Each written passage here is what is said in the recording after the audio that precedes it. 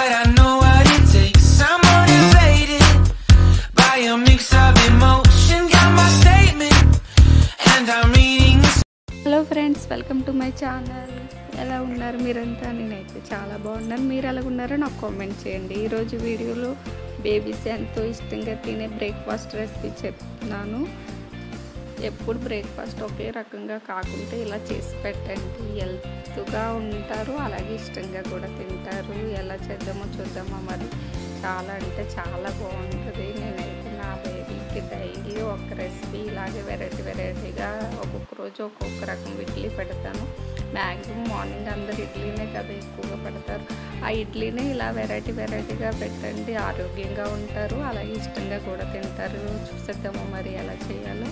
చూడండి ఎంతో సాఫ్ట్గా ఉన్నాయి ఇడ్లీ. చాలా అంటే చాలా బాగుంటాయి. నేను చెప్పానని కాకుండా ఒకసారి ట్రై చేసి పెట్టండి. మీ పిల్లలకి ఏమైపోతుంది, వాళ్ళు కూడా ఇష్టంగా తింటారు కదా.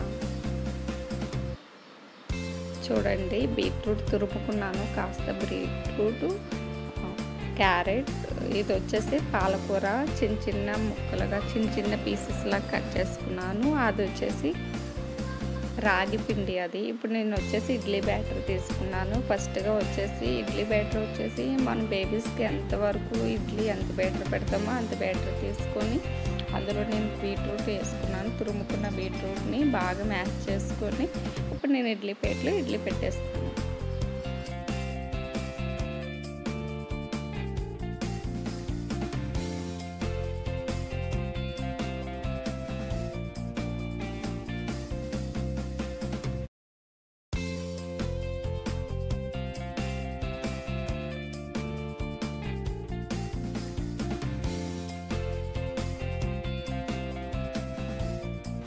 నెక్స్ట్ సెకండ్ ఇడ్లీ చూద్దామా. ఇప్పుడు వచ్చేసి క్యారెట్ తురుముకున్నాం కదా ఆల్రెడీ, అది కూడా ఇడ్లీ బ్యాటర్లో వేసుకుంటాను. బాగా కలుపుకొని సేమ్ ప్రాసెస్ ఇడ్లీ పాత్రలో పెట్టేస్తాను. ఇడ్లీ ప్లేట్లో పెడుతున్నాను ఇడ్లీ.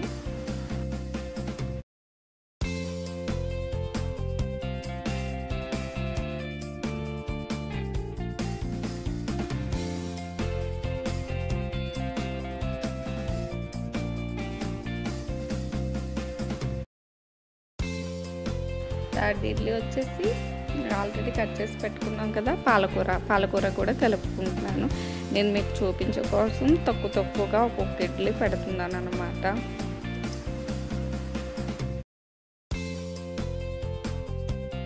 ఇడ్లీ పెట్టేసుకున్నాము.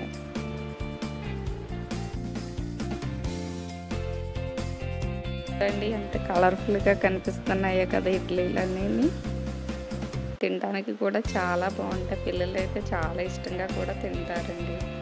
ఇప్పుడు ఫోర్త్ ఇడ్లీ వచ్చేసి కాస్త బీట్రూట్, కాస్త క్యారెట్ రెండు కూడా కలిపి పెట్టుకుంటున్నాను అనమాట.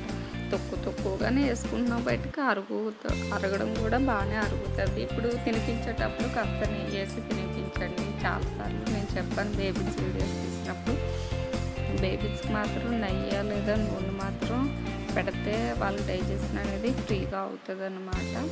ఇప్పుడు నేను ఇడ్లీ పెట్టేసుకుంటున్నాను. చూడండి,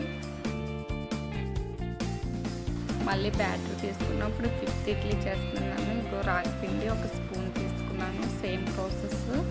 రాగి పిండిని కూడా బాగా కలుపుకొని ఇడ్లీ పెట్టేసుకోవడమే. రాగి పిండి వచ్చేసి బేబీస్కి చాలా అంటే చాలా మంచిది. బలంగా ఉంటారు, వెయిట్ తక్కువగా ఉన్నారు పిల్లలు అనే వాళ్ళకి కూడా ఈ రాగి పిండి పెట్టండి. అలాగే రాగి పిండి వల్ల ఎన్నో ప్రయోజనాలు ఉన్నారు. ఫస్ట్ నుంచి మన పెద్దవాళ్ళు రాగి పిండే కదా ఎక్కువ యూజ్ చేసేవాళ్ళు. సో రాగి పిండి పెట్టాను.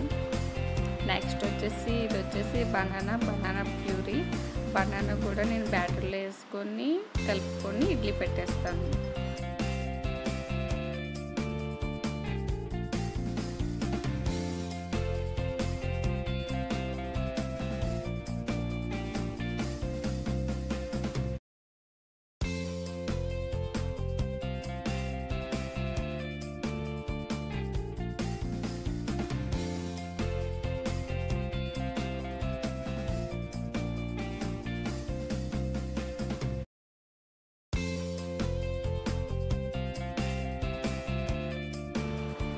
లాస్ట్గా ఇడ్లీ బ్యాటర్ తీసుకొని ఇడ్లీతో ఒక ఇడ్లీ పెట్టేస్తున్నాను. చాలా అంటే చాలా బాగుంటాయి. నేను ఎన్నిసార్లు చెప్తున్నాను అంటే కావాలంటే చెప్పట్లేదు, ఎందుకంటే చాలా బాగుంటుంది. పిల్లలు కూడా ఇష్టంగా తింటారు. అలాగే పిల్లలకి చాలా బలం కూడా వస్తుంది, ఎందుకంటే మనం అన్నీ హెల్తీవే కదా యూజ్ చేస్తున్నాము.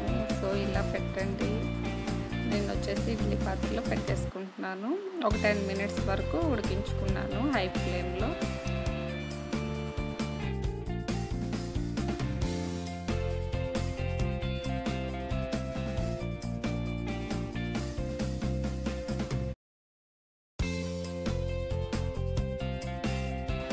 చూడండి, ఉడికిపోయి ఇడ్లీలు ఇంత కలర్ఫుల్గా కనిపిస్తున్నాయి కదా.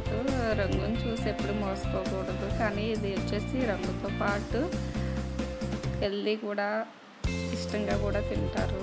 నేను ఒక్కొక్కటి తీసేసుకుంటున్నాను. కాస్త వాటర్ వేసి ఇడ్లీ పాత్రల మీద జల్లుకొని తర్వాత ఒక్కొక్క ఇడ్లీ తీసుకుంటున్నాను. చూడండి, రెడీ అయిపోయి ఇడ్లీలు ఎంతో కలర్ఫుల్గా ఉన్నాయి. అలాగే ఈ బేబీస్ మాత్రం చాలా ఇష్టంగా తింటారు. ఒకసారి ట్రై చేసి అయితే పెట్టండి.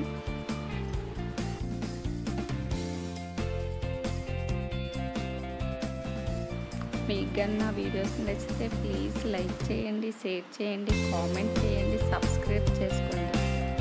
Thank you for watching.